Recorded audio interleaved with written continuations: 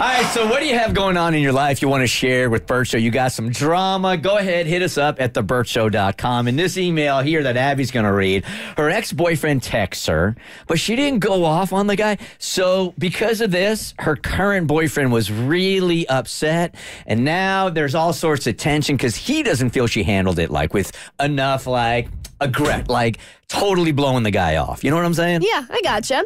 So it says, "Hi, Bert Show. I'm a huge fan from Canada and love you guys." We love you too. "I need some advice to know if I'm in the wrong or what I did was justified. I have a son with my ex and we broke up almost 4 years ago. Things were super toxic at the end of our relationship and for quite a while after. He's pretty arrogant and has some anger issues. Anyways, I was just recently dating this guy for about 8 months. Things have been a bit rocky for the last 2, but what really made it bad was I got a text from my ex from a couple weeks ago asking me if I was still with my boyfriend, and if not, if I wanted to sleep with him. Of course, my boyfriend was lying beside me when I opened the text, so he saw it. My boyfriend got really upset, which is understandable, and he basically wanted me to ream my ex out hardcore over it. I told my boyfriend I would not ream him out due to how mentally abusive and wild he can become.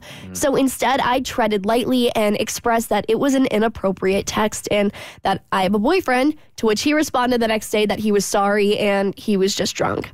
Well, ever since then, my boyfriend has been really upset and keeps saying he wants to message my ex and get mad about it. I keep saying, no, don't. It's just going to cause issues and drama. Fast forward to this week, I ended up having surgery, and instead of being supportive and there for me, my boyfriend fought with me the whole time I was in pain and recovering over the fact that my ex texted me and I was, quote unquote, protecting my ex and not our relationship by not freaking out at him. He's so obsessed and upset with him that we've now broken up. Quite honestly, I'm pretty hurt he did what he did while I was just fresh out of surgery. I almost don't care we broke up, but I'm just wondering, am I in the wrong for trying to save my mental health and my co-parenting with this guy, or should I have saved my relationship? Thanks so much. So when my now fiance and I first started going out, I'm not exactly sure the timeline on it, but it was long enough to where we were serious. So let's just say 7-8 months, right? We were at a party. And Tiffany, my fiance, was eating a hot dog or something. She spilt a whole bunch of mustard on her leg. It was kind of a funny thing. So she, on her Instagram story, posted her leg having all this mustard on it. There was nothing sexual about it at all. It was just my fiance being, at the time, girlfriend, being clumsy. And one of the first DMs that came in was from an ex-boyfriend of hers that just said something to the effect of, "I like mustard."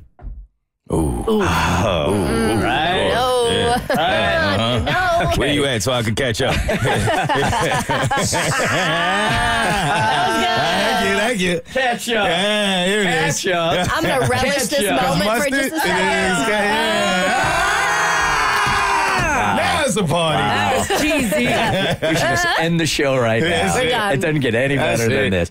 But we had the same kind of tension. I'm I don't think she responded to it at all. There was no hey, I have a boyfriend now or anything.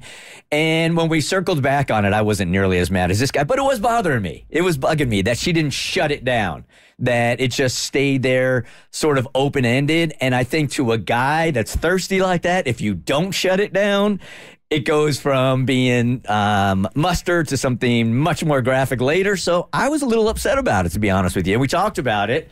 And she said, look, I can tell you right now, if I respond back to it, it's just going to be his window. And he's going to have a green light. He's going to think he has a green light to continue to hit me back. Even if I try to put up a boundary, it's not going to work. And she knows this dude better than I did. And we're first going out. So I was really trying to be on my very best behavior and said I understood. And I did. She knows him better than I do, and let it go. But I was in the same situation. I was a little upset about it. Sometimes I do think you got to, take the newspaper to the puppy. And hit him on the nose with it, you know? This took me some years to learn, because younger me would have felt the exact same way. And I probably would have wanted to respond myself if I didn't feel like her response was clear enough that is no chance. But older me has really realized that this is one of the times I actually think toxic masculinity applies. This, you replying is not going to do anything. If anything, it's going to give him some type of satisfaction in knowing that he got to you. Yes. So I have learned in situations like these, it's better to just either do nothing or to just lightly let him know, like, nobody's even worried about you, bro. You been in this spot too? Yeah, me, my friends, everybody. I was just on a phone call with one of my close friends who was literally in this exact same situation. Her ex Snapchatted her, and she just ignored it. And the guy that she's dating looked over and was like, well, who's that? What's going on? And he got super jealous.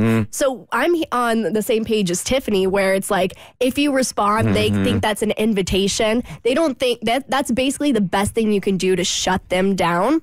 What I have an issue with here in this letter is that the boyfriend is asking her to exhibit the same kind of behavior that he would do to somebody else. Like, you should get angry. You should overreact, essentially. And so I think that just proves the fact that this guy is super, super toxic. Yeah, let it go. Let it go. Let it go. Let You it did the go. right thing. And then, the icing on the cake really was him not being there for you when you really needed him the most. I mean, we have forgotten to talk about that, but that's major. That's a big red flag. Case in point. The Bert Show. Like what you just watched? Well, you can get way more of The Bert Show on Apple, Spotify, Stitcher, or wherever you get your favorite podcast.